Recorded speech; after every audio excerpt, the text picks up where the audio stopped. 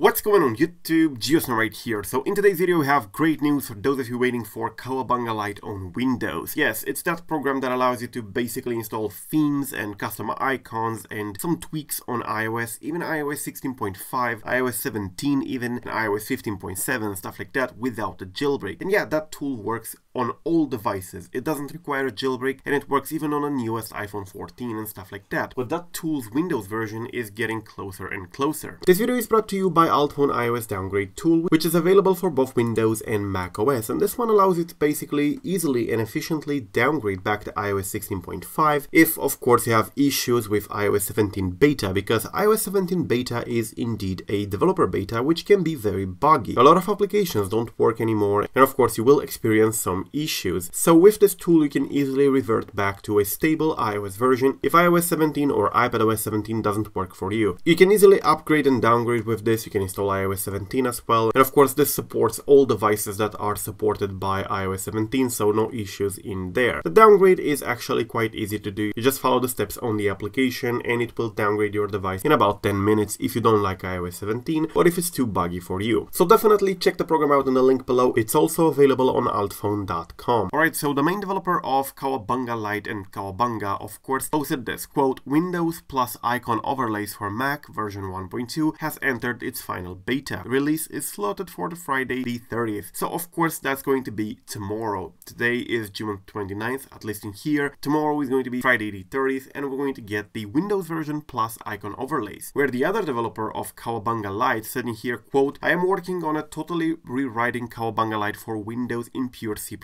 Done so far, the status bar tweaks, generating and restoring from backups, and to come all the other tweaks and its UI that isn't an unholy crossover. And yeah, as you can see, this is basically the UI they have so far, and yeah, it looks a lot like the Cowabunga for macOS, which of course has the icon theming, the Explore tab where you get the themes and the home page in here, and yeah, they also posted in here another page done and the UI is slightly refined. I kind of like the macOS-ish style, and yeah, it does look good. It kind of looks like macOS if you ask me, and this is basically very close to how Cowabunga Lite works and looks like on macOS, so it's great to finally have it ported over to Windows. For those of you who are unaware of the Cowabunga Lite project, it basically allows you to install themes and custom icons and some status bar changes like change your carrier name, change the time text, change the battery details, control center modifications, springboard modifications, changing the animation speed and disabling lock after respring and stuff like that. You can change the shutdown sound, whatever. There are a lot of tweaks that you can do in here, but the best thing is that it allows you to install themes, as you can see from here, on any device running iOS 15.0 up to 16.5. Even iOS 17 beta is supported. So no matter what device you have, it's going to be supported. You can customize your icons, you can change the icon themes and stuff like that. And yeah, it looks good. You can have themes without a jailbreak. This is not a jailbreak, it's by no means a jailbreak, but it does work fine for theming and some light tweaks, which of course nowadays when jailbreaking is basically pretty bad, it's actually pretty rare to get a jailbreak, especially for the newer devices. It's nice to have at least Cowabunga. So yeah, Cowabunga is definitely coming soon for Windows. The Cowabunga Lite is scheduled to be released tomorrow, so definitely wait for it. It's going to allow you to at least have some themes and some tweaks on your device. Thank you for watching. I am Geosnow.